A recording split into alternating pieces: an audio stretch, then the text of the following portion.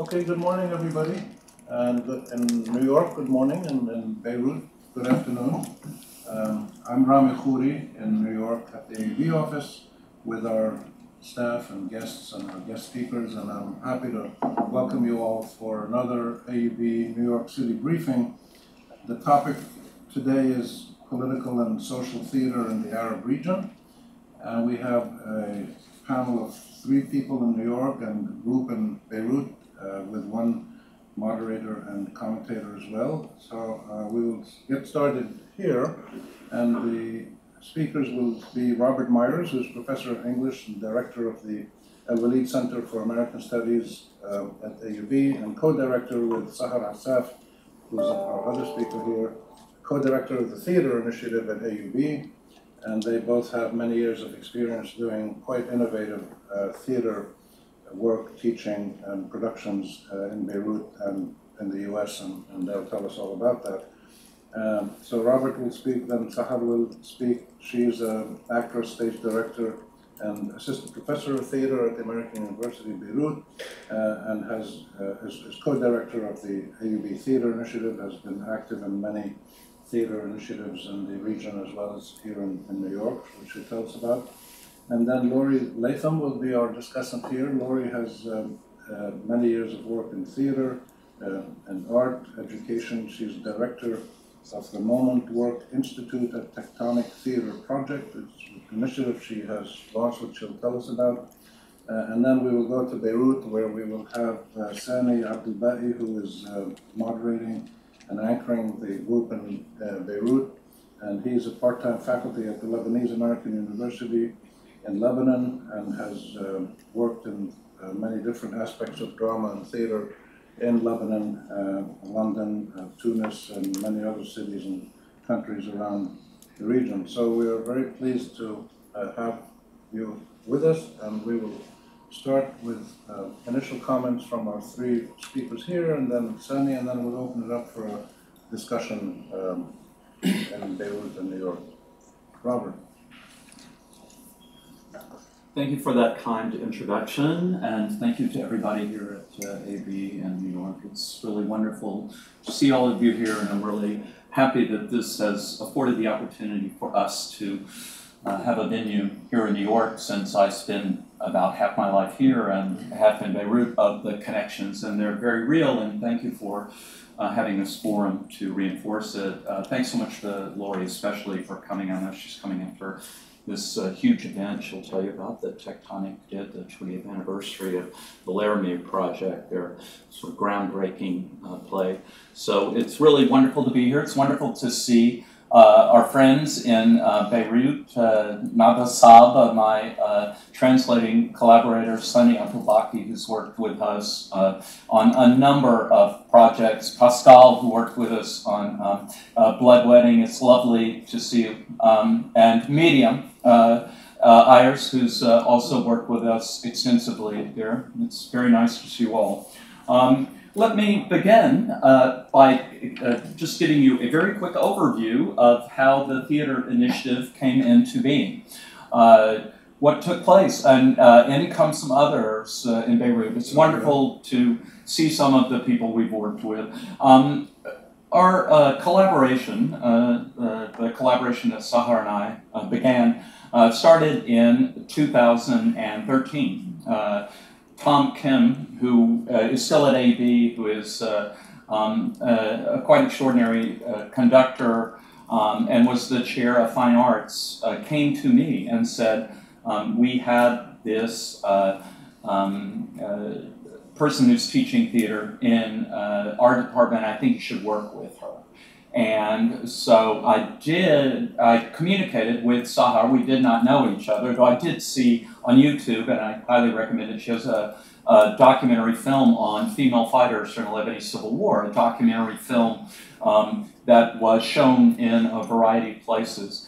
And so I saw an interview of her talking about it, and I immediately became very interested in her and her work, because it's such a fascinating subject.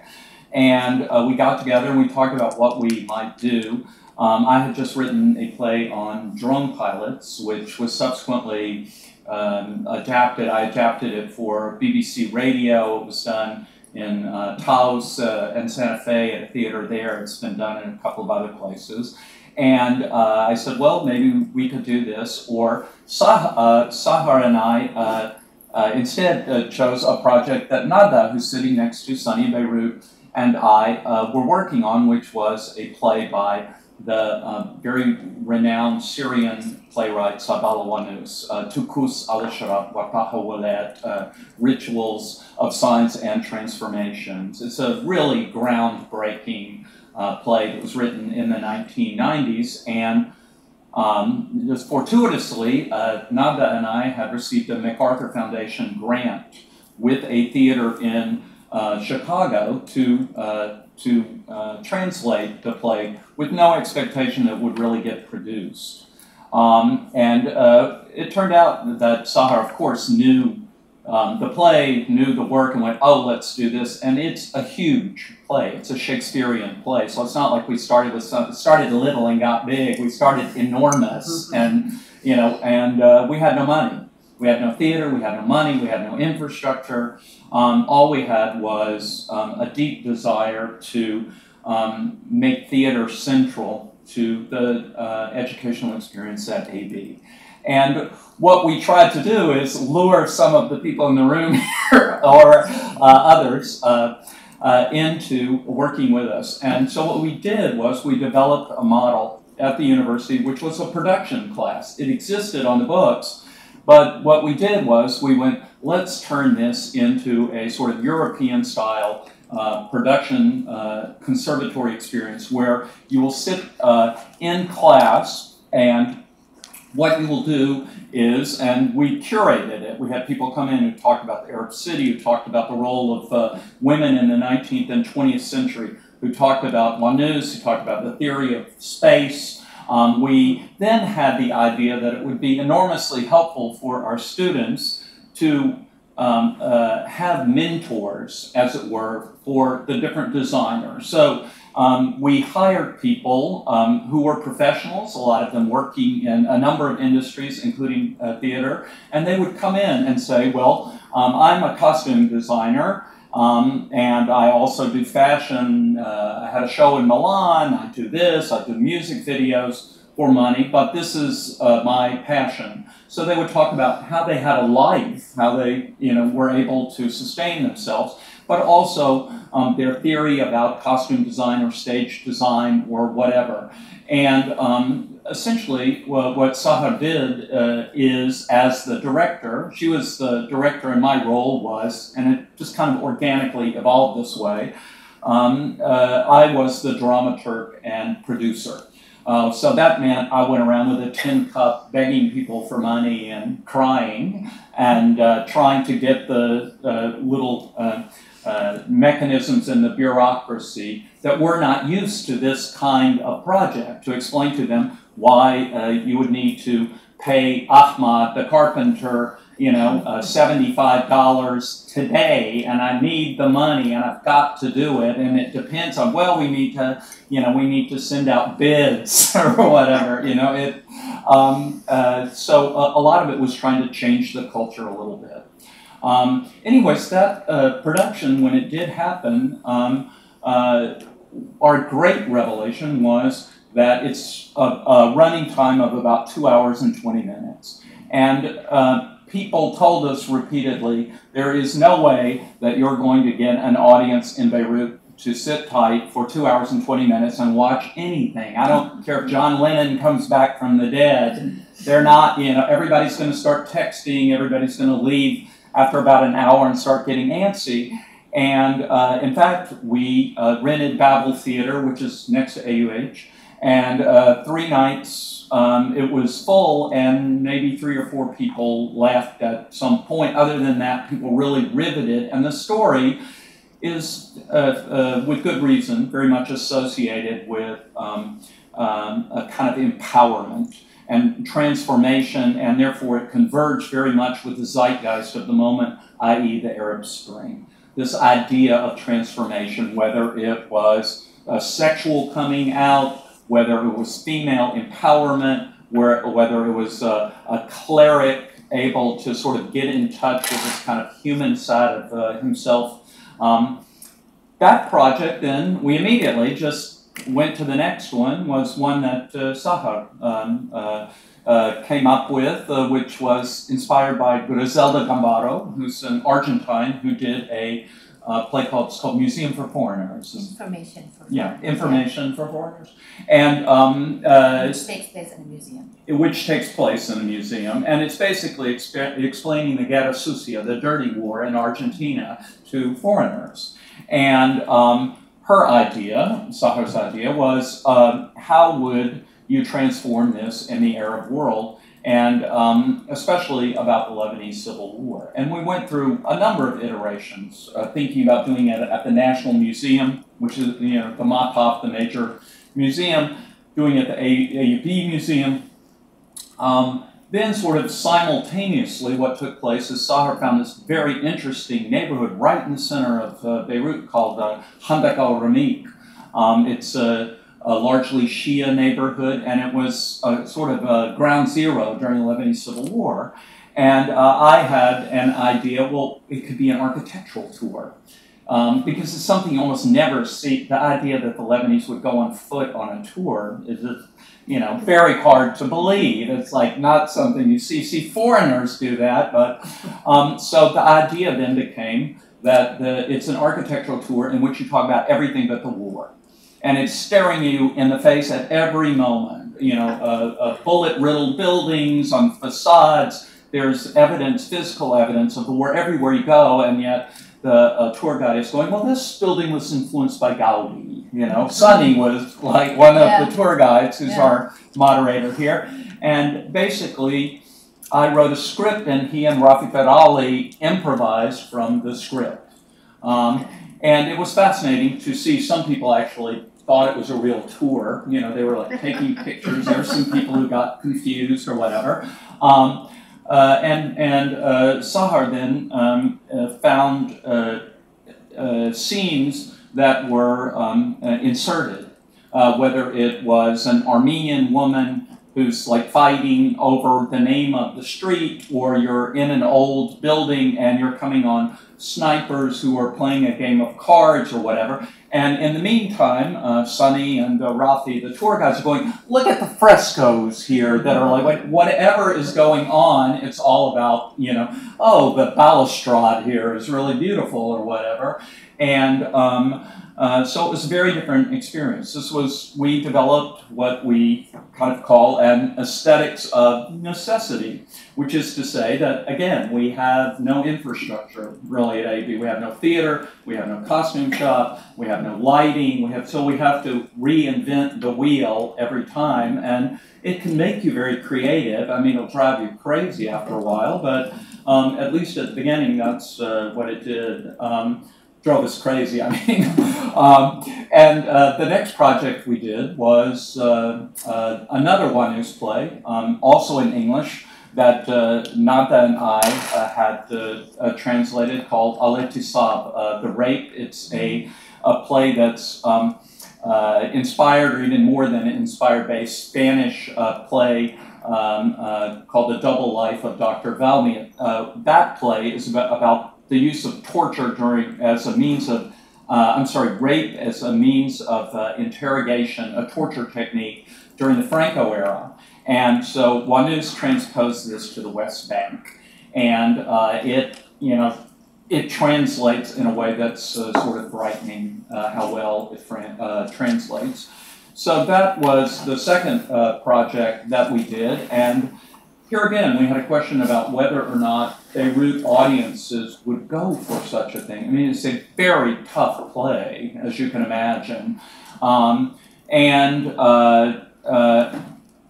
We worked with different people. We worked with some of the same people. That was actually staged at LAU. So what we began to do then through these projects is that we then began a whole kind of relationship internationally. We were invited to Belgium. As I said, we had this relationship with the theater in Chicago.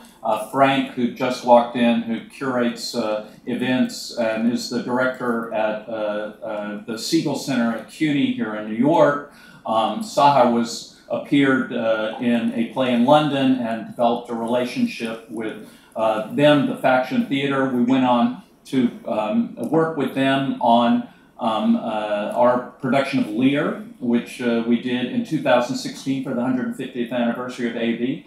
And then our most recent production, which Sahar can perhaps talk about more, is another site-specific piece in the village in Hamana, which is Blood Wedding in Lebanese vernacular in the Lebanese village of Hamana.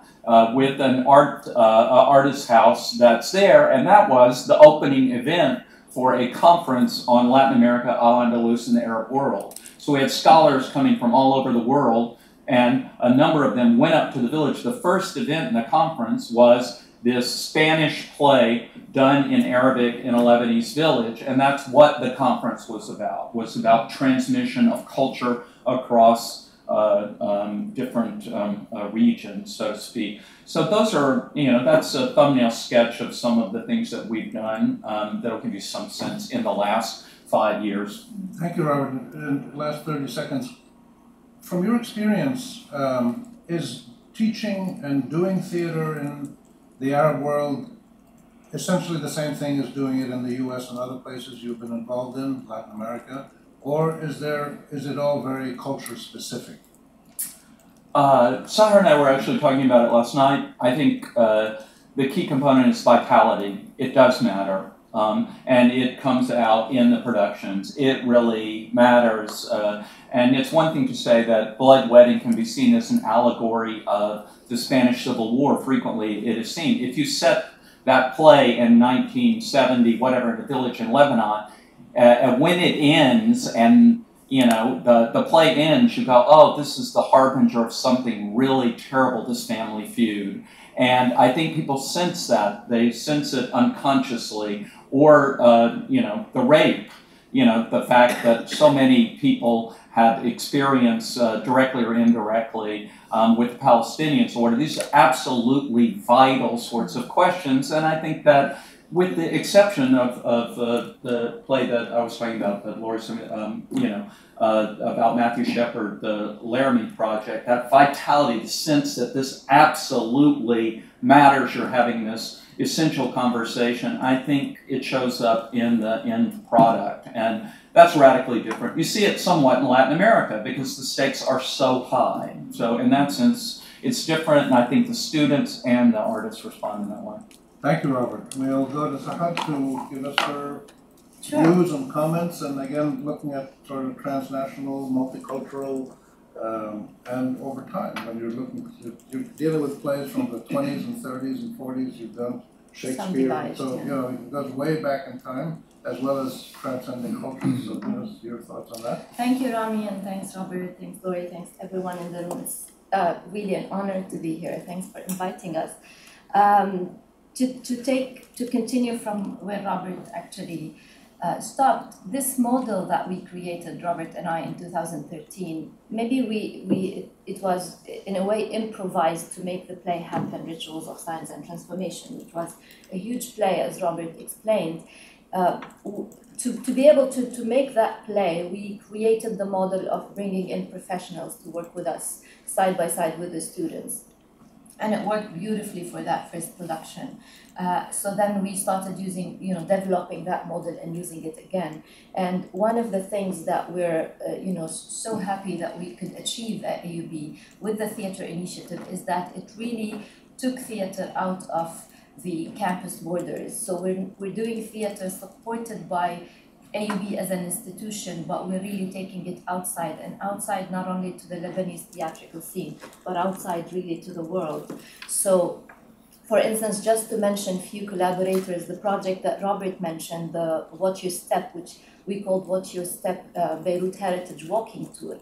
That project, we collaborated with the International Center for Transitional Justice in Beirut that gave us material. It was partly fictional, partly based in real stories, and we wanted to, present a personal, kind of experiences about the war, not the political, aspects about the war. So we wanted to listen to the stories of the people who lived the war. So the narrative that Robert wrote was actually the fictional part of the story, which is the architectural tour, but then this narrative was interrupted by scenes happening in different areas, in the different buildings and rooms and on the street, that are actually based on real stories. I see Lean in the auditorium, who started as a volunteer in Rituals of Sign and Transformation. She played a role in Watch Your Step, which was actually based on the story of a woman that was saving the bread for the family, because they were living in times when food material were scarce.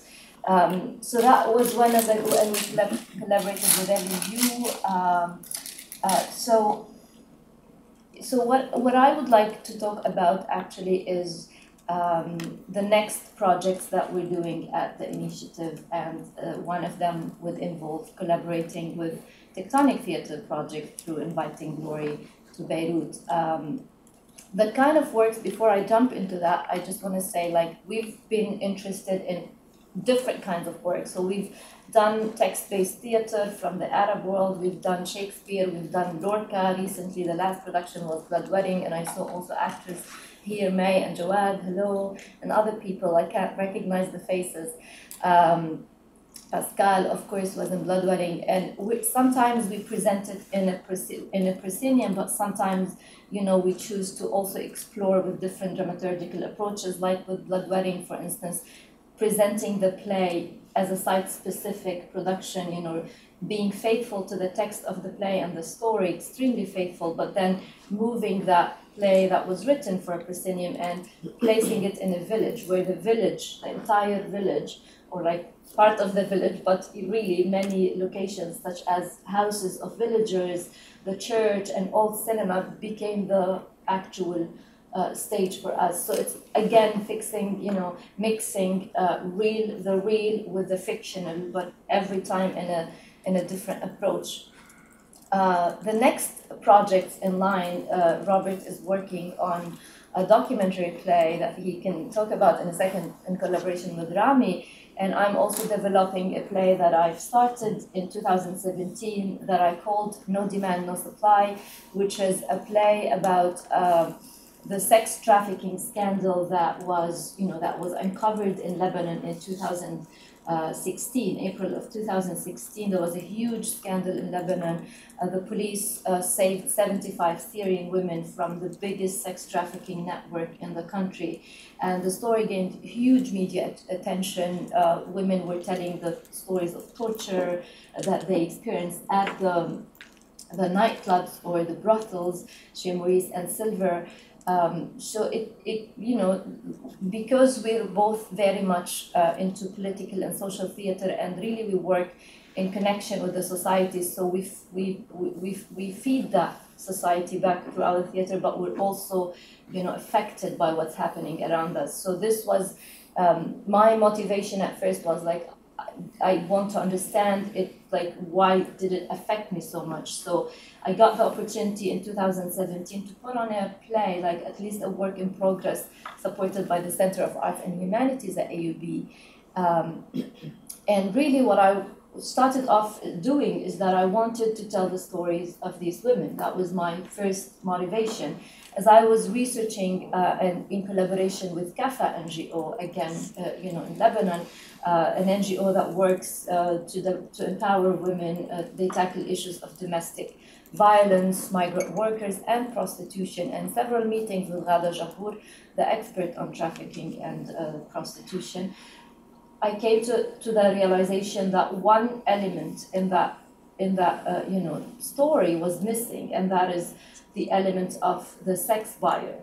So there's all these women, the 75 women, being abused on a daily basis. The police reports mentions that the trafficking network were making around $1 million a month, huge figures, and then not one mention about the buyers, who are actually Lebanese men, you would assume, rightly, correctly. So this became the new aspect that I wanted to shed light on, and the play is as I said, we're still developing that play, working on, collecting different material. But the material that I used for that, at least the four performances that, made the life of the play, I did one performance at AUB, LAU, the Lebanese American University Center of Women's Research. They invited me to put in a play, and then CAFA, the NGO I worked with, sponsored a performance at Medina. So we started university campus, took it outside to Al Medina Theatre, which is in the city, and then I was invited to put it in Between the Seas in Athens. So the first four performances, the kind of material we used for that play was basically the stories collected by investigative reporters from the women, the police reports, studies that CAFA NGO did on prostitution, and mishmashed everything together. I used the Adikib Life recorded delivery technique. This leads me to say that probably my initial inspiration in documentary theater, like What You Step, was really a tiny step in that direction.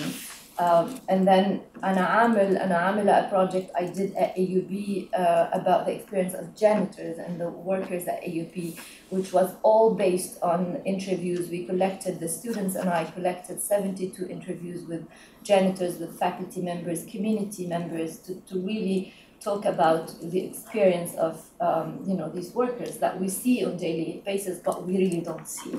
So that was another experience, and then the No Demand, No Supply.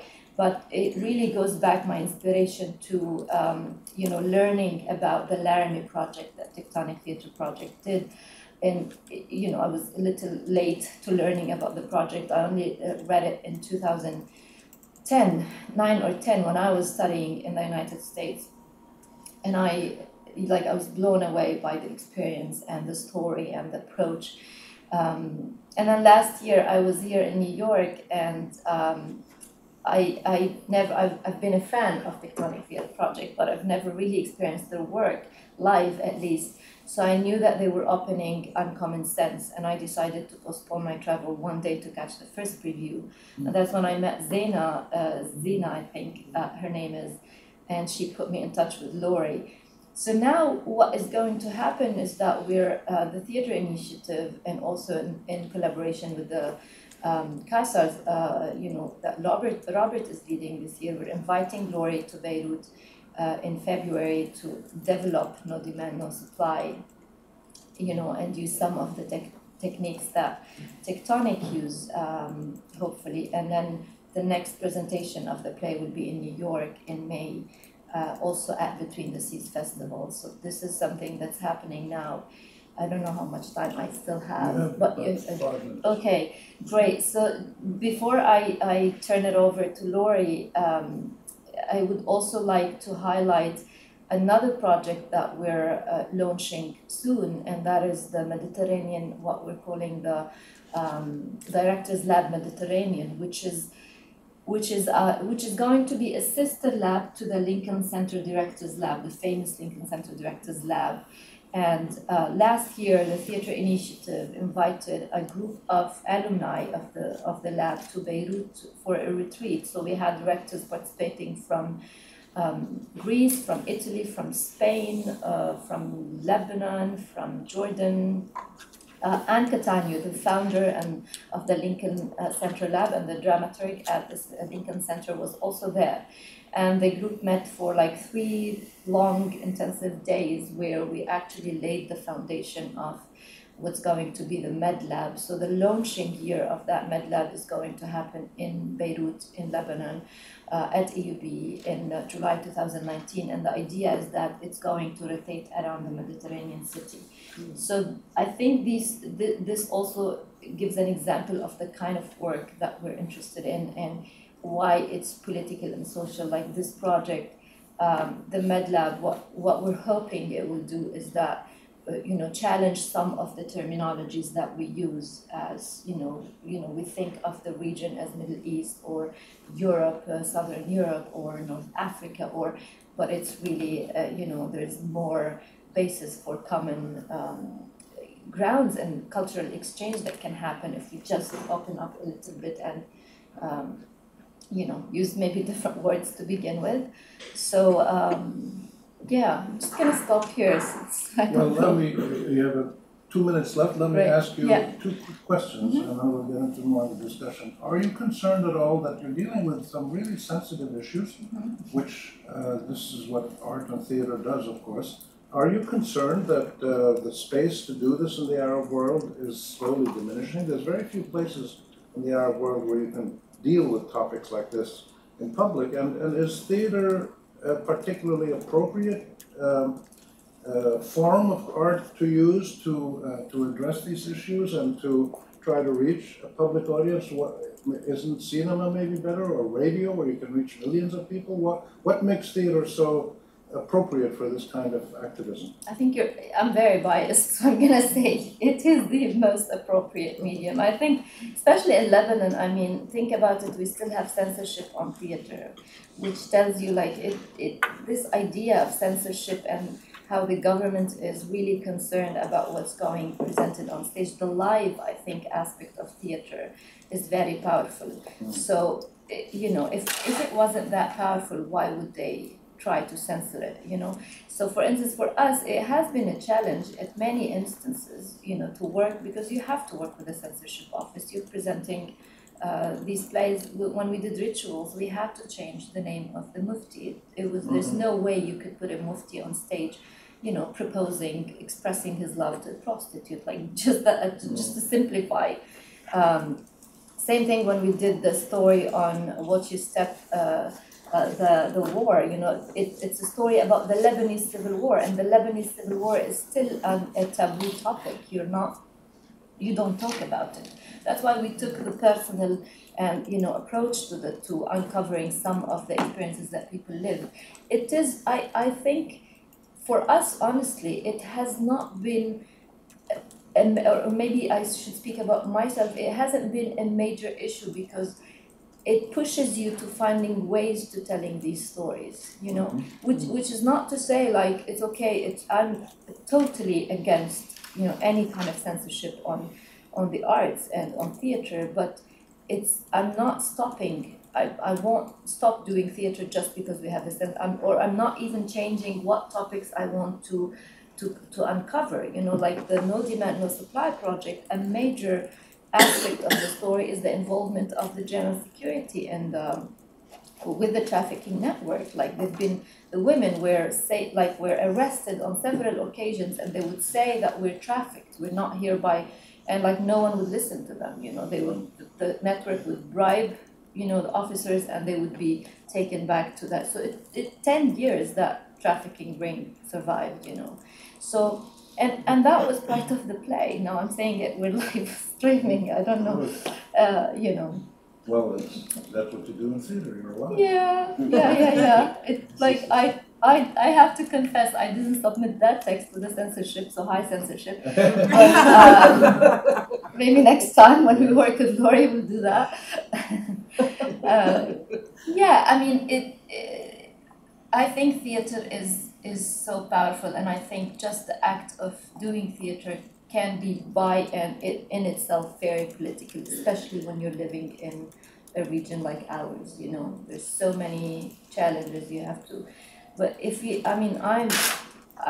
personally, as an artist, this is what I want to do. Like, these are the kind of issues I want to address. So I'm just not gonna, Thank you. Well, talking of a politicized culture, here we are in New York, in the United States, in the era of Trump, and these are wild days. The stuff you hear in the media every day is quite extraordinary. So, Lori Latham, you've been involved in, I don't know what you call it, progressive theater or activist theater, political theater, and called tectonic theater. So tectonic meaning like tectonic plates that you're shaking the ground beneath people, I suppose. You can explain to us. And from your perspective, from what you've heard about theater in the Middle East and what we're trying to do at AUB, and from your knowledge of the cross-cultural legacy of theater globally, what would you say is going on today in your world? Why are you doing what you do? And what do you hope to do? And how can you maybe do it better if you link up as you're doing with AUB? Right. great questions, and thank you for having me. I'm so happy to be here. I want to sort of, by way of answering your question, I want to jump on the question you asked, Sahar, and how do we address sensitive topics as artists? Tectonic Theater Project has as its mission what can theater do that no other medium can do? And it does have a power all its own. It's not a substitute for cinema or radio or anything like that. It's a completely different thing. It's community building. There's something incredibly magic about people being in the live space. But it also, it is a beautiful way of asking the most sensitive questions. And I have very fresh in my mind, last night we had a benefit for the 20th anniversary of the Laramie Project. It was a benefit for Tectonic Theater Project and the Matthew Shepard Foundation. And it was the original cast and creators of the Laramie Project, along with some celebrity guest artists. And Can you explain to our audience what's the Laramie Project? I'm about to go right into that. So 20 years ago, almost to the day, a young gay student at University of Wyoming in Laramie was picked up in a bar by a couple of guys. He was taken out to some remote location, beaten and tied to a fence and left to die. This galvanized, it became such a huge flashpoint for the culture at the time. It was, one of those tipping points, as we're having now with, Me Too, you could say, that it was just an incident that created such huge media attention. Meyers, the artistic director of Tectonic Theater Project, had just come off a very successful run of a play called Gross Indecency, The Three Trials of Oscar Wilde. A little money in the bank. That was the first big production of Tectonic that Robert knows quite well, I believe. He said to his company, we need to go to Laramie and we're going to go talk to the people of that town. And this is another thing that I think theater does in a way that no other medium can do. It brings people together. So this group of artists from New York had the courage and the boldness to say, we're going to go to Laramie, Wyoming. We don't know anybody there.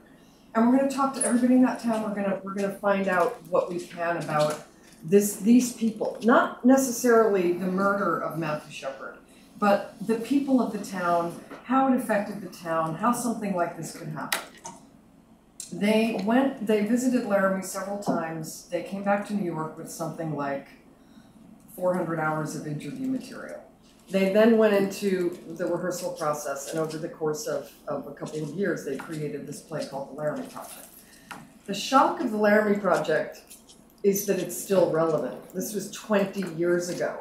And last night, this was the discussion that we were having all day and pretty much all night last night was, the good news and the bad news is that it's still relevant. Why is this play still important? It continues to be one of the most produced plays in the United States. It's been translated into something like 17 languages. And it still speaks to people. I get calls all the time from high school teachers in Texas, Arkansas, Nebraska, doing the play and having pushback from their school boards, their church communities, their parent bodies. People don't want us to do this play. We went out the day after Trump was elected. We got on a plane and went to Blue Hill, Nebraska, which is not that far from Laramie in American terms. Big distances, right? And we visited with a cast of students doing the Laramie Project, and the minute we walked in the room, they all pretty much, many of them burst into tears. Their parents were boycotting the production. The pastors of their churches had told the school that they don't support it. They told the parents not to go. And so we went there as a show of support and because we were feeling rather powerless in the wake of the election. So these kinds of things are still happening. I think that I could speak honestly for the members of the company when I say that I don't think it was anticipated that that play would turn into something as important as it is, artistically, but also something that would have this kind of lasting 20 years later relevance. So I think that theater is a way to address sensitive topics, difficult issues in our civil discourse. I think it's a way to bring people together. And so this is just one example, but the other thing that's remarkable about the Laramie Project and the other work that Tectonic does is that it often, with the Laramie Project in particular, it's not based on, it's every single word of dialogue in that play is from an interview or a piece of text, a transcript from the trial. The other thing I just have to say, because it was so remarkable, last night Dennis Shepard, Matthew Shepard's father, delivered on stage the speech that he delivered allowing the killer not to be given the death penalty because they left it up to him. And he delivered a speech to the murderer of his son in the court, and he was on stage last night delivering it, and we were just all, I'm tearing up just thinking about it. But anyway, so it was a remarkable evening, and it's very fresh in my mind. So, the trick is, how do you create good theater from something like that, from interview material? The other remarkable thing about what Tectonic did over the course of all these years in productions is that they developed, Meyers and the company developed a new method of creating theater. So this does not involve a playwright going into a room for 10 years and coming out with a play that she has written and then handing it over to a director and then the director hiring actors. That's the typical way that theater is made, and there's nothing wrong with that method. It's beautiful, it works, it's created many, many wonderful pieces of theater, but this is where the director, the writers, the actors, the designers, if possible, all go into a rehearsal room together with the interview material or just an idea, what we call a hunch. And they create moments. So the method is called moment work. And you go and you create moments using all the elements of the theater on an equal footing. So lighting is not considered less important than text. Performance is not considered less important than directing. And you create these moments, you string them together, and you begin to create a narrative that way. And so while Tectonic was creating the Laramie Project, they were also developing and codifying this method. And that's what I'm in charge of the Moment Work Institute. So we have many, many teachers, and increasingly the world over. So getting back to your question about global, the importance of global partnerships, it's very important to me personally. I think the United States is a place where people are very much more insular than other parts of the world for many reasons. Americans don't tend to speak other languages, which I think is a shame. So personally for me, I think, and especially now with exactly what you said, this insane climate that we're in, I think that the importance of dialoguing across cultures is just of the utmost importance. And especially in this way, when you're creating a piece of art together, when you're learning from each other, I think that there's nothing more powerful than that. So that's why I'm really happy to be able to do what I can to help with your piece and teach a workshop in this method, which I think is very often a beautiful way if you're struggling with how to tell a story. How do I tell this story? I mean, these stories are really, really big. We feel the weight of, so I'm sure you do, the weight of, the importance of telling it correctly. There's a line in the Laramie Project where a Catholic priest says, listen, I'll talk to you, but you have to get it right. Don't get our story wrong, get it right, say it right. And there is this incredible importance when you're going in and interviewing people and telling their story. You do feel the weight of getting it right, but you can't be there's Moises is very against the term verbatim theater, because the minute you edit something out, it's no longer verbatim and you're making a choice. You're making an artistic choice of what to keep in and how to sequence things. It's all very, very subjective from an artistic standpoint. So given that you want to tell a good story, you want to keep the audience's attention, and yet you have this duty to the people that you're interviewing to get the story right. So it's a balance, and moment work is a particularly beautiful way, I believe, of loosening up those kinds of reins and allowing you to really explore a narrative in a really different way that's very freeing. And it's liberating, because we often as writers stare down the blank page, and which can be terrifying and paralyzing, as we all know. So it's a way of getting in a room with other people and seeing what the story has to tell us in a way. So you have another 2-3 minutes. So what you seem to be doing with this moment work is to do what writers are doing with creative nonfiction or narrative writing, which is taking the reality of the world, researching it, capturing it, and presenting it to the reader in long-form written form. You're taking the reality from people's interviews, selecting from them, putting them together accurately, getting it right, and presenting it to the audience. This is a radical change in how theater historically has been done, isn't it? In the sense that there is not one writer, yes, I Right. think it is quite a change. I do have to say that Tectonic does not only do interview-based theater. There are plays that are created whole cloth from fiction as well. So I just want to make that clear. But we are most known for the Laramie Project and other nonfiction texts. So, but yes, it is a radical. It is a very different way of working, and that's why we have created an institute where we want people to be able to make use of it and learn how to do it.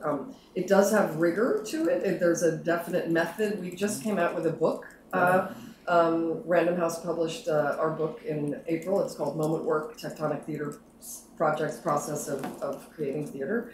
And it takes you through the entire process from day one in a workshop all the way through the creation of a piece. And so it's highly rigorous as well as being exploratory and playful. But yes, it is a very different way of creating theater. It does differ quite in major ways from the traditional model.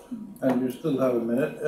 If I can ask you, so why do you do this as a theater person or dramatist, whatever is the right terminology? I'm a writer, so it's a new term for me. But are you simply trying to show the audience or show the public the elements of their life that is worth them appreciating? Are you trying to shock people? Are you trying to motivate people? Your kind of work is political often. It has to do with the public sphere. You're not necessarily just talking about, in the old days, drama was about love and filial ingratitude and stuff like that. So why do you do this? What's the purpose? So I think I'm going to refer back to Laramie Project again.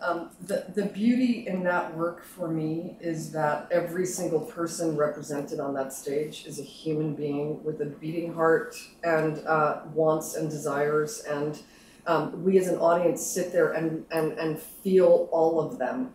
And that is there is no other medium, I don't think, that can do that in that way. I can't remember the number of characters in that play, but it's many characters. It's more than 35 characters, a lot of characters. How many, around 200 interviews you've done for that play? Well, it's hours of interviews. I don't know how many actual interviews, but it's a lot of people. It's police, it's people who are homophobic, it's all the members of that community and every viewpoint about what happened to that boy, why it happened, whether or not the gay lifestyle is to be celebrated or condemned. All of those people spoke in a way that is so empathetic. And so there's a line that got said last night. The opposite of hate is empathy, and I believe that very strongly. And so I feel like we're not trying to shock people. I think we're trying to get to the humanity of every single living person, and that is the way that we can come to some kind of understanding. So it's not rhetoric. It's let's understand each other as humans, and let's tell each other stories. Thank you. We will shift to Beirut now. Thank you in Beirut for being so patient. Sani Abdelbaki is a faculty member at Lebanese American University and a very active theater person and acting and other things, and with a rather international, global background as well. So, Sani, if you could give us some comments on what you've heard and perhaps adding to it from your own experiences. Yeah, I would like to talk about two productions that we actually just very briefly, three productions that I worked with Sahar and Robert on, which because it was said previously about how this dialogue between cultures and taking different having maybe looking at the same story from a different perspective. Which is very insightful for me as an actor. We did this one production of August Osage County, and it was very interesting. Sahar and another collaborator, Rafi Ghali, they had to translate the play. And it was very interesting that the stories the stories of the characters in that play were not changed so much. And you're talking about two completely different cultures that have so much in common. I don't know how. It was like it's based in. Sahar, correct me if I'm wrong, but it's based in which state is that? Oklahoma, yeah. So we had that project, which was interesting to bridge these cultures, and also for me as an actor, speaking from a character's perspective, that was also very interesting. The character of Little Charles. And finding how such a character would walk among us in our culture here. There was one of the most challenging, I think, roles that I had to play was, of course, a play that relates to our society, to a very, very sensitive, controversial topic. The play of the race, Abdullah and Muslim, the race. Because it deals with the Israeli-Palestinian conflict, which is a sensitive issue all around the world, and even more so here in Lebanon, in this region at least. And it was very interesting to play a character from, basically the character was Yitzhak, who works for the Shin Bet, internal Israeli intelligence, and it was very interesting and challenging to play this role because I had to try to justify this character's actions, try to understand his perspective, and for me that was the most challenging bit. So it took many weeks of research and trying to really embody the character, but the most difficult aspect of it was the justification that the character has for his actions, working as an intelligence officer, no matter which side he's working for, but with the methods that he uses. So that was insightful. But what was very important was really to allow, from what I experienced, was to really talk about this topic out loud. Not to keep it something that's hidden under the carpet as we do with most taboo subjects. Yeah, so these were the two productions that I found very interesting working with Sahar and Robert on, as well as, of course, King Lear. King Lear was another, because I've had my training as an actor in classical training. I worked on Shakespeare and Chekhov and Greek plays, and it was really refreshing to have one of Shakespeare's plays translated and adapted, and more importantly, really for the audience to see how simple it is and how down to earth it can be, you know, where I don't know, Sahar, but I think that some of the most difficult lines for you to translate were the fool's lines, right? You have to ask Nada, she's sitting right there. Sorry. I think it was one of the most difficult. I think you have to be a fool. Oh, yeah. Yeah, but you know, I think what I found interesting in that play was that it wasn't. I didn't feel it was so much adapted to a Lebanese culture, but we found a kind of a more universal language. I don't know, I have to go back to actually you touched upon an idea, a remark or an idea I've been thinking about, you know, from the conversations that we've been having, which is thinking about what was said from my perspective as a person who works on theater, not necessarily on performance, but on text and the creation of text that eventually gets performed. That's where my contribution has been to this whole context. And actually, yes, with Shakespeare, the language is very literary, it's very high, it's very poetic, and it was sort of finding similar registers in Arabic that would give that same impression.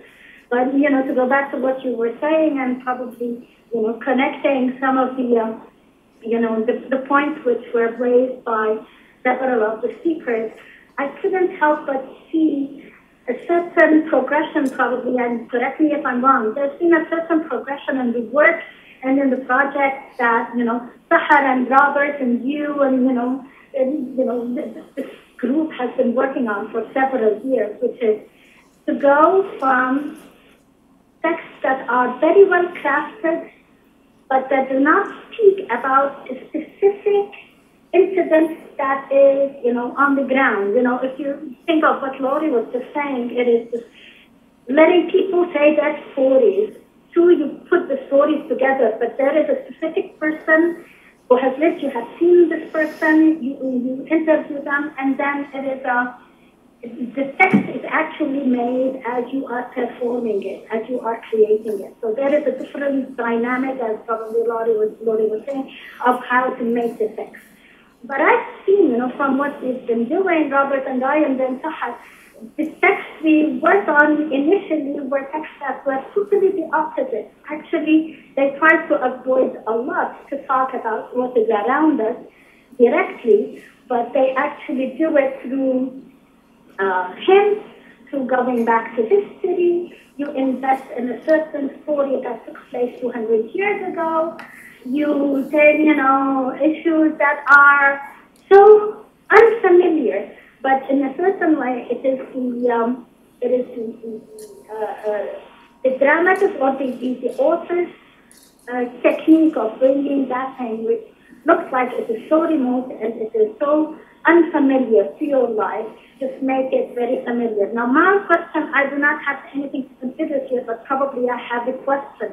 Is specifically, I'm talking about the early texts we worked on, like rituals, like probably a little bit, you know, King Lear might be one, you know, the rape, and the other texts that are very, very literary and don't look like they are talking about specific, you know, experiences that you actually live.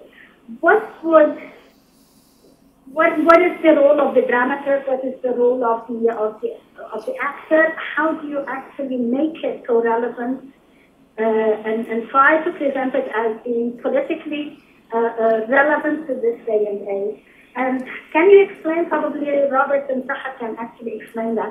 I mean, I see that there has been a progression, direct progression, from very literary text to documentary and real life kind of text. Can you just comment about on this kind of project, track that you have taken, because it looks like it's consistently going more and more towards that. Well, thank you, Nada. And that opens up our discussion period, and I would just add to what you both said in a way to put it more provocatively.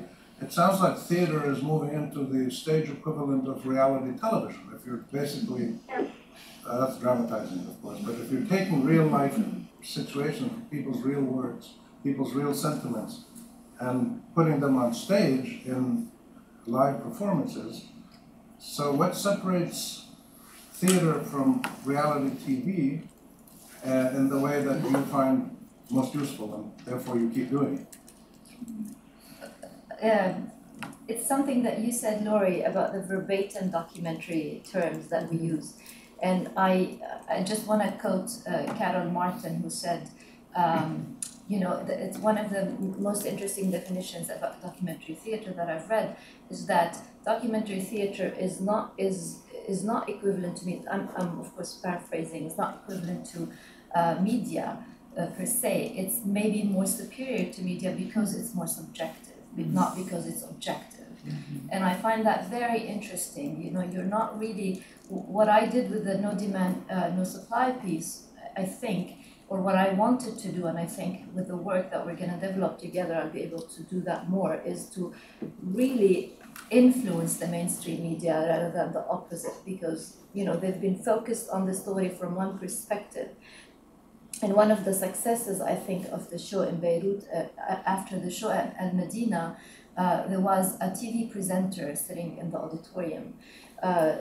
She's a reporter for a program called Al Nashr at New TV, which is one of the local TV channels that is most watched in Lebanon. And that program in particular, because it's like a tabloid kind of show. And she ended up dedicating a 20-minute segment on her show to talk about the demand aspect in prostitution and sex trafficking. And she actually invited us. I wasn't in Lebanon to attend, but my collaborator, Ghada Jabour, was there. And the first question she addressed to Ghada was, why did I have to wait to watch the play to actually think about that aspect? So this is the power of theater. That's how theater can influence not only society, but media, which in turn influence society. So not many people watch the show in Lebanon, but you can see the numbers of people who watch the episode on YouTube, not only live. Like thousands of people watch that. So at least, it takes me to another beautiful, quote on theater that I've ever read by Barba, whom I met this summer at Odin Theater, in an essay called The Essence of Theater. He said, we must open the spectator's eyes with the same gentleness that we close the eyes of those loved one who just died.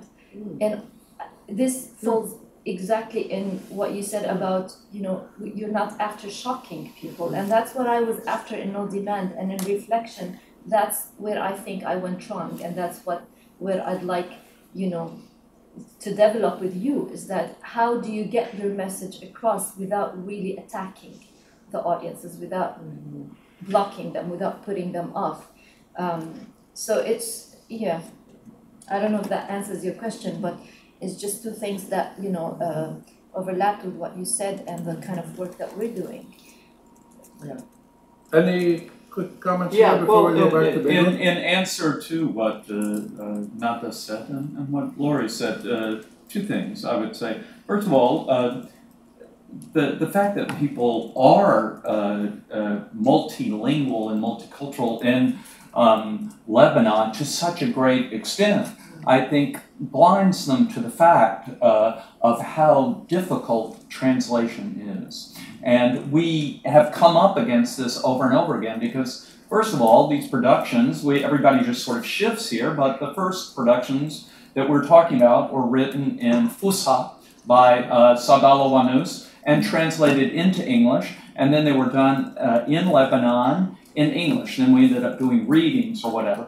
Then some of these productions, like Lear, for example, there is a standard Arabic translation by Jabr Ibrahim Jabr, but it's in Fusha, right? So one of the insights that Nada had, that Sahar had, that we had through a process, and these are the kind of moments that come out of a particular cultural situation, is the recognition that if you're speaking in the vernacular, Shakespeare in the vernacular, you're going to experience it in a completely different way. And it will be a kind of family story, which is what we talked about.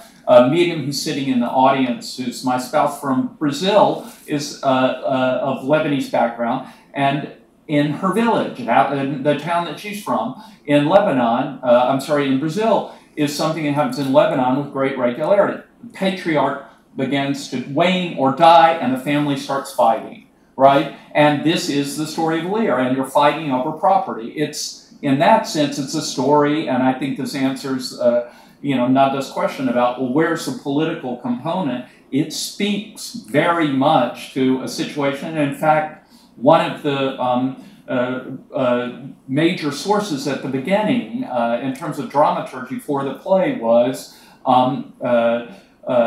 Usama Makdisi's work on confessionalism in the 1860 war in the Shuf. Now, we went through many layers, and the residue of that was left at the end, is something that we would find at particular moments. It wasn't like we tried to program it, but it very much spoke. The same thing with the Blood Wedding. Blood Wedding very much became an allegory of a family feud, as it were, between two families, becoming the Civil War.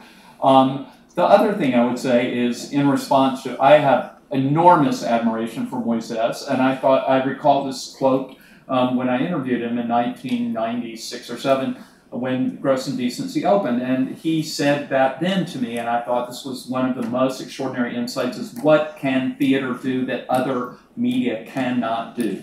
And I think that's an amazing starting point. Having said that, I would say that, versions of this have been going on from the first extant play. The Persians is a documentary play about the Persian War. Thucydides and Herodotus, when they did history, they did it much like Hakawati's storytellers who are telling the stories of history. Schiller obviously wrote historical plays. Shakespeare wrote historical plays. Danton samples entire speeches by Saint-Simon and Robespierre in Danton's death of Buchner. So, in other words, there's a very long tradition of this. And what's interesting is when you see this in a new setting, in the Levant, in the Arab world, in Lebanon, I think it turns into something else. And I think this is something Sahar's exploring with No Demand, and that we have talked about with the Shadid story, is that you cannot, just take another vessel that's been used. You have to create it new. Heiner Kippart and Peter Weiss wanted to force the German public to look at what had happened during the Second World War, and it became a mechanism through their documentary-style plays on the Frankfurt war crime trials, for example, or Robert Oppenheimer or whatever. So these techniques have been used in different forms. There is a long tradition of this theater, but it's true that when I saw Gross Indecency and also saw the Laramie Project, I had this feeling, wow, a code has been cracked. And you have it about 5 times in your life. For those of you going, you can go, oh, you can do that in the theater. Wow. You go, it's the most obvious thing, and it was sitting there hiding in plain sight. And then when you see someone do it, you kind of, oh, and it's also really hard to do. It is. It looks so easy. And it's like, you still have to structure a play in a way that works, and that is one of the most difficult things. I mean, anyone who's tried to write a play will tell you it's really not easy, and it's not easy when you're using nonfiction existing found text or interview material. It's a very tricky thing to do. So yes, cracking the code, I agree with that. So let me go back to Beirut. If any of the people in Beirut would like to make a comment or ask a question. May, it would be wonderful if you would talk about the rape and talk about blood wedding, and Pascal would talk about blood wedding. We would love it. Come up to the microphone and introduce yourself.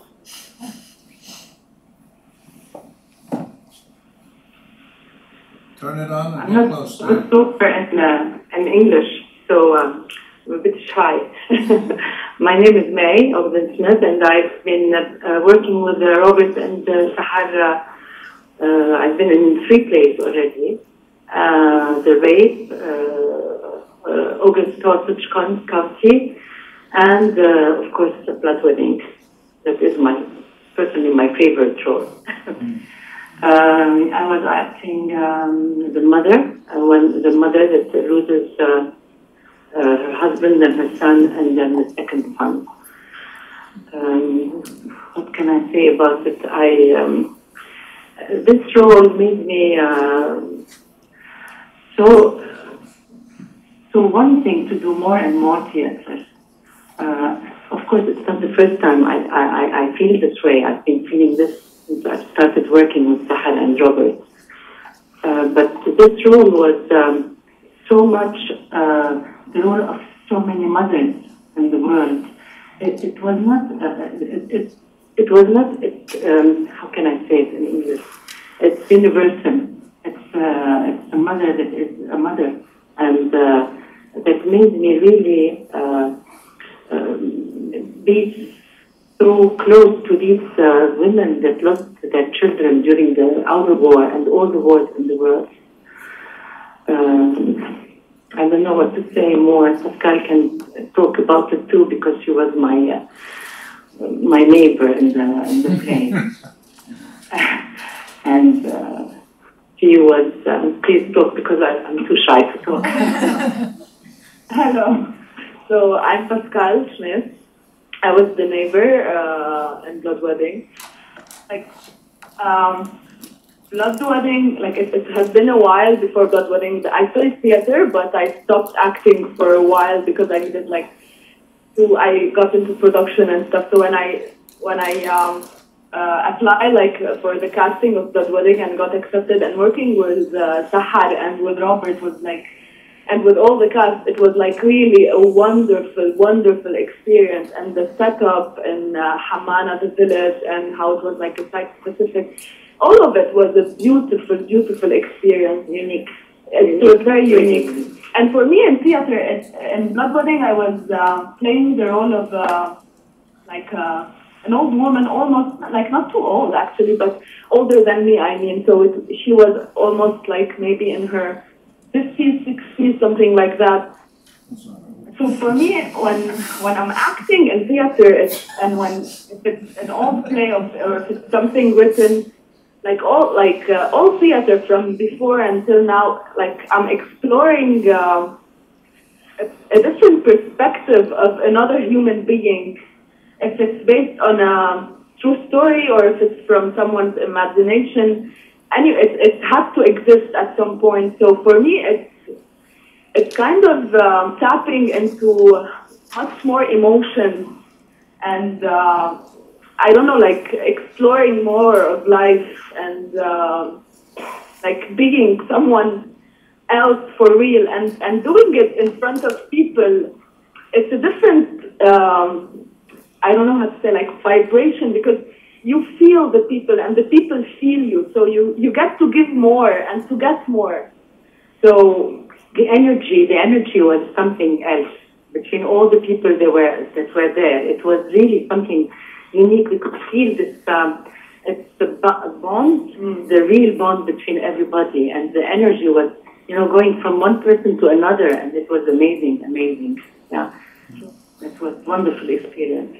Well, if I can just add, as a writer myself, I mean, what I find extraordinary in the theater is the live aspect of it, that people are on stage live and they do what they do. Of course, the text has already been written and they present it, but this interaction is so powerful that I think it explains a lot of the impact for non-specialists, but also for people like yourselves.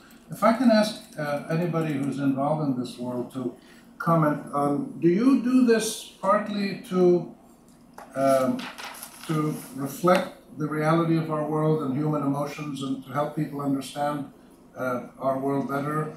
Do you do this partly to point out problems, whether it's things like rape and torture and homophobia and killing people and Islamophobia and all of the racism and things that happen?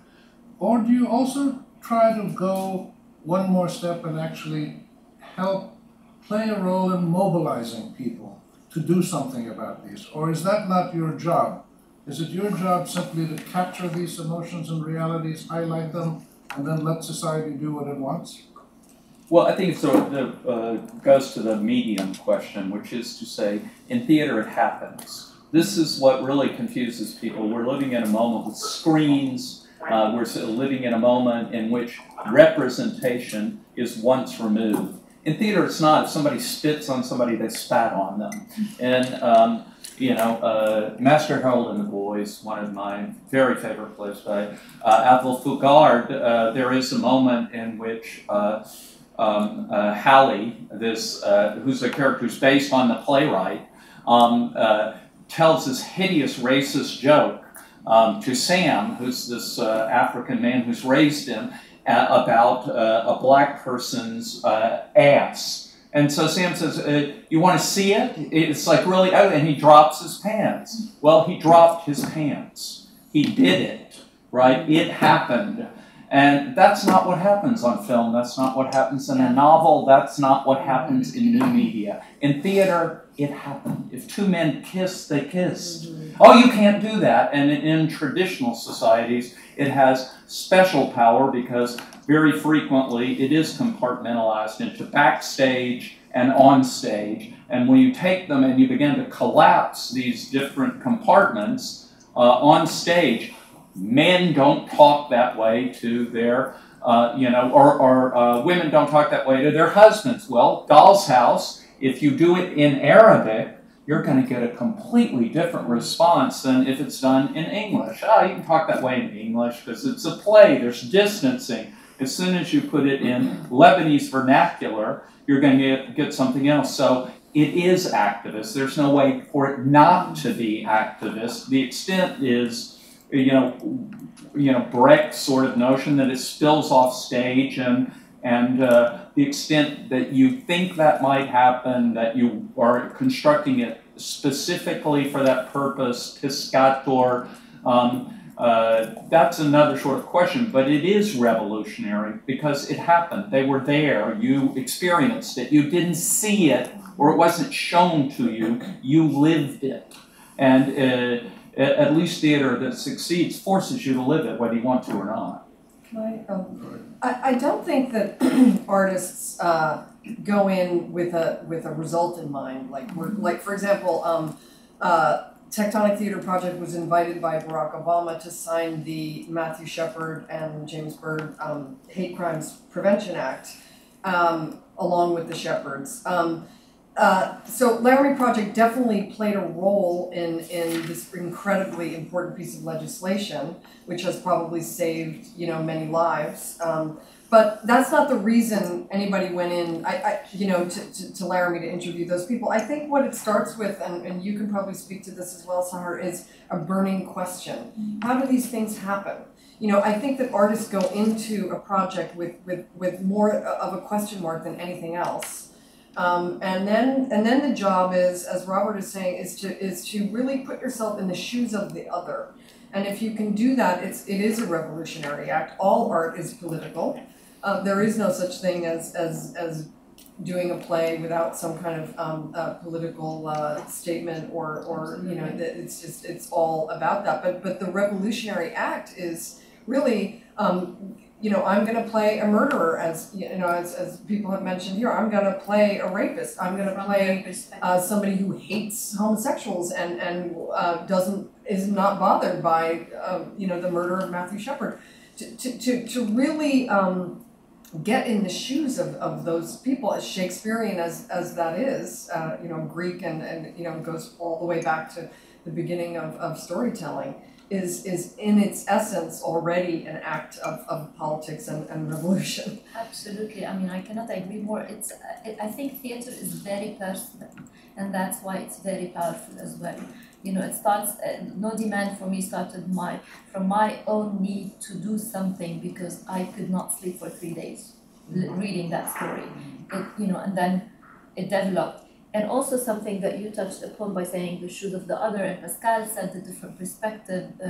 Sani talked about his experience doing the rape, and I would also like to add that probably that was one of the hardest plays I've ever worked on as a director. So the play is about this conflict, Israeli-Palestinian conflict. I'm very biased to the Palestinian side of the story. Having lived in Lebanon, been attacked by Israel on several occasions, all through my childhood, I've witnessed these lives, but I've also had, very, very close to the stories of the Palestinian. But then, to be true to my art as a theater maker, I had to be very compassionate to all the characters in the play, and to really lead the actor and coach them to play these characters from the perspective of the characters. So he's a Shin Bet officer, he's doing his job, at least from his perspective. So that was really, really very traumatizing, to say the least, the process itself. But again, it transforms you as a theater maker, and I think it touches the audience. I cannot forget, like, for instance, two things that happened in the auditorium throughout the performances. I think one night a person was shouting at Sani.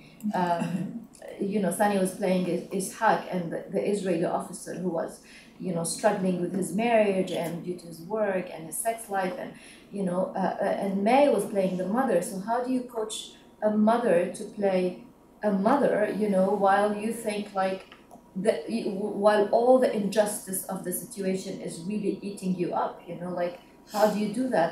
And one feedback we got on that play from a young, amazing writer and poet in Lebanon, Adham Dimashqi, who wrote on an online journal or platform. He said, after watching the play, and I'm translating from Arabic from my memory, after watching the play, it transformed me in a way that from now on, I'm going to ask for two rights. The right of the Palestinian to live freely and safely, and the right of the Jew to live outside the 3,000-year-old myth. So he could see the kind of world that Wanous was presenting. But for others, it was very shocking to see that play in Beirut. One night I was standing at the door of the theater, and an audience member exiting and talking to another audience member. He didn't know I was the director. He said, "Yalla, next week we'll see a Zionist play in Beirut." So you've got some people who saw that, we're taking sides here, maybe, or not taking sides, which is worse. Or, no, it's beyond that. There's the human aspect of things that we tend to forget when we're in. So I think that compassion for me as a theater maker, I think that's what it gives me. It gives me compassion. And it's beautiful. It's just, And I'd like to reiterate that one thing that's very special about working in Beirut is, for example, May went, I'm a little shy speaking in English. She's French educated, she speaks Arabic, and she was talking about a play that was written by a Spanish playwright, which is translated into Lebanese vernacular, and this is simply taken for granted. Nada, who's sitting there, and I have now translated 7 plays together into English. And the resonance of the plays, one's a volume is coming out from Brill, of political plays from the Levant, from Syria, from Lebanon, and one's coming out with the help of Frank, who allowed us to retranslate some of Wanous's plays that were already produced in Beirut, and is coming out from Yale. So, in other words, out of this translation project, there are at least 2 things that happens. One is this extraordinary transmission that allows people, for example, to experience Syria in a way they would never experience, or Palestine in a way they would never experience it. The other is, if is sort of the Russian formalist Shklovsky's idea of defamiliarization. If you recontextualize something, you put it in a completely different context, you'll see it differently. And the example I would give is of May, who is, as she said, played the mother of the bridegroom. When she comes out of the wedding hall, which is actually in a village, and it's reality made manifest, and the lovers have run off, and she goes, "Go get them!" And everyone does. It was the first time I've read the play, like, 6 times in Spanish and twice in English. I went, since it's about a moment before the Lebanese Civil War, I went, why doesn't she just turn to, her son and go, "Let's go home." She ran off. Why do you have to go kill these lovers? And that how much of what engendered the Lebanese Civil War and these sort of conflicts have to do with this idea, well, you simply internalize this idea, we have to go get them and hunt them down and kill them, and out of that comes something else. Well, again, by moving it into a new context, and this is something that is really quite extraordinary there, it just doesn't happen in the U.S. This is what you're talking about. Well, only in this kind of multilingual environment where things begin to move through languages, you necessarily see it in a way that you wouldn't see it in this language or that language. And I'm, fortunately, the outsider, so I'm looking at it going, wow, this is really amazing. People are saying, oh yeah, this happens all the time. Right? Well, it's kind of appropriate that in the land where written languages were born in the Middle East, that we are back now talking again about languages and transmitting across cultures. We have just 4 or 5 minutes left. I'd like to ask Sani, and then to come back to have your closing comments. Sani, what do you feel the theater initiative at AUB has done? Has it added a new dimension to theater broadly in Lebanon? Has it made any difference to your life personally? What is the value of this kind of initiative at a university? Well, first of all, has it made a difference? It had a huge impact on the local theater scene in Lebanon. It had a huge impact on myself, because what I enjoyed so much about the theater initiative is that it is the academic base of it is vital. You're doing quality theater, well researched before starting a project. It's so well researched with the support of students, and of course, when you have students involved, there is it kind of gives you it makes you hopeful about the theater, that it's going to continue. It's not ending, because there is the next generation that's going to take on after you, and this is in my opinion one of the most important things that the theater initiative has done. Especially, I want to emphasize doing quality theater. And I just want to say something that, I just want to say, to add to what Robert was saying, and what Sahar was saying previously, is that what I've noticed with doing work with Sahar and Robert, and to do theater in general, is something that, from my perspective, it needs to transform you.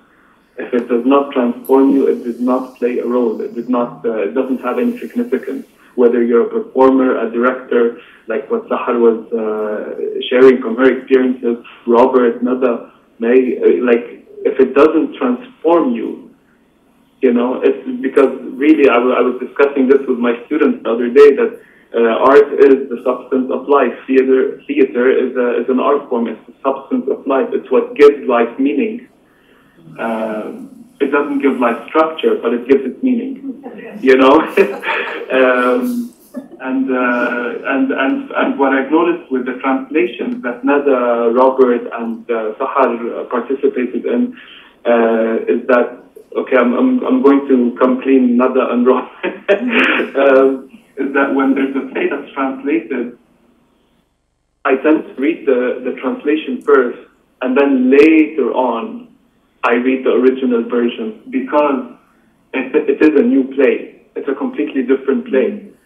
So I prefer to treat it as a new play, and then later on I go back to the original one. I just wanted to share these two ideas. Thank you. If we could have last thoughts from the three speakers, and anybody else who wants to make a quick last thought. Say hi to Randa and May. Speaking of students who are going on, Randa, who worked with us, is now working in children's publishing here. That's true. It's sort of like that. I write curriculum for kids, but a lot of it is media and theater and comic book related, so different kinds of media. And it turns out that we have a Brazilian connection, Portuguese language connection. It goes on, and May's here at CUNY as a Fulbright visitor. Yeah. So what are you doing? Tell us what you're doing. I'm doing my master's in applied theater right now, and I'm in my final thesis year, and I'm also working around as a teaching and community artist in New York. And you acted in Rituals of Science. I did. We were students. So we were both students, and it was my final year in Tokus. At the time, I was president of the drama club, we had different roles, and it was really interesting because I had the opportunity to act in it, and also assist with set and just help, just in general, be part of the background, like part of the logistics, and then I also worked with him on the rape as the assistant director, which was also a lovely opportunity to kind of assist with that and take a step back and kind of look at the directorial decisions made in such a difficult and controversial play. So why are you studying theater, or why aren't you going into banking? Why are you throwing your life away? What is it that inspires you to do this? I mean, we're happy you are doing it, and to come to continue studying here. What's the motivation that? Masochism, yeah. So I actually, when I was in AUB, I did my bachelor's in sociology and anthropology. So I was always really interested in just people, like in stories, really, in storytelling. And then I think for me, my medium then became theater. So after that, it was discovering how can I combine theater in all its forms, but I wasn't so much interested in the entertainment aspect so much, but not in the preachy propaganda type either. And I think for me, it was really difficult finding that balance of how can it be from the people, participant-centered, ensemble-based, without kind of enforcing a message on people either. And that's why I mean, that's what the journey I'm trying to discover now through AUB and through the AUB Theater Initiative, and I'm currently doing my Applied Theater Master's. So I don't have an answer yet, but we'll see. Well, we're glad you're doing it. Laurie? Well, it's just, these kinds of discussions are just so important. The polyglot, translation issue is just one I just find so fascinating. How the plays, as Sunny said, the plays can be completely different in different languages, and how many words for snow are there in certain languages and non-existent in other languages. This is the kind of thing that I think we need to be spending more time on as human beings in this very difficult times that we're in. So I'm so happy to be here with you. Thank you. Thank you. Thank you. I just want to say thank you. This has been great. Thanks for the discussion. I'd really like to say thanks to Frank. Of course. To Frank Hinchker, who's here from the City University of New York, and Martin, from the very beginning of this process when we brought Rituals on our way to Chicago. He asked us to stop. He published it in a book called For the translation, and Nanta and I did. And it exemplifies theater at its best. It's the center of world theater in North America. It's your portal to the world. And that he included us, he and his colleagues there, Martin Carlson has been incredibly helpful. We have a memorandum of understanding with them. We have, as Sahar said, a relationship with Lincoln Center. You and I are, going to go and have a meeting with the producer from the BBC. In other words, this is resonating globally, and we're, I think theater's ironically making AUB a much more global university. Look at the diversity question.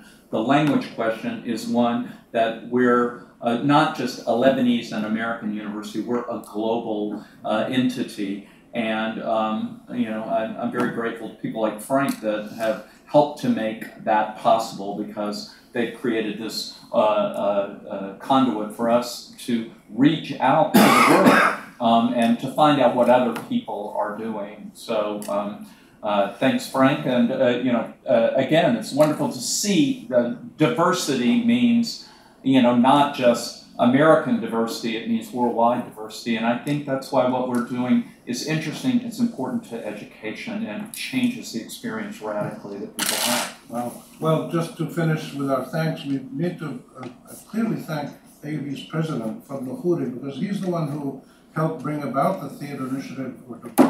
You started it, but he helped push it along, I think. Yes. And also, President Khouri is the one who initiated this process here, to have these briefings, to link AUB and other people in Beirut with people here, and to develop some mechanism for people to exchange ideas and to keep doing it. So thank you to President Khouri. And we'd like to thank him too. We met with him. He's been unbelievably supportive, as Nadia Sheikh, who's the It was a wonderful dean. meeting we had with him, in 2016, February, with Dean Nadia Sheikh. I think both of them are very essential to the... And they come to all of our productions, tweet from our productions, promote it, and the word goes forth that this matters. This is at the center of experience, and this is the problem that frequently theater artists, it's seen as marginal, ancillary, secondary to banking or business or whatever, and they are the message coming from a medical doctor who's the president of the university saying, this matters, this is at the center of what we do here. Means a lot of other people come, experience the work, and they begin to believe it too. So we're very grateful to them. And we hope that this event today will stimulate the launch of what I would like to make a regular process of looking at culture and the arts in the Arab world through the AUB office here in New York, linking to people in Beirut and other places around the region, to look at all them. And we just talked about theater today, and to talk about theater, we talked about writing, we talked about poetry, we talked about translation, we talked about reality, TV, politics. So when you took all the culture and the arts, poetry, novels, art, painting, whatever, movies, there's such an incredible diversity. And arts and culture in the Arab world is the last bastion of free men and women who can say what they want to say and are not totally controlled by the power elite. So we hope that we will look at these issues in an ongoing way and connect with more people here in the new world in New York. And lastly, I need to thank the people in New York here at the AUB office, Allison, Najib, Justin, Barbara, Ada, and many others who contributed to this, and also Joseph Azar and Sarim Karajajian in Beirut who helped put on the event there. And thank you to Sami and all the others in Beirut. Thank you all here, and that's the end of our briefing. Thank you. Bye.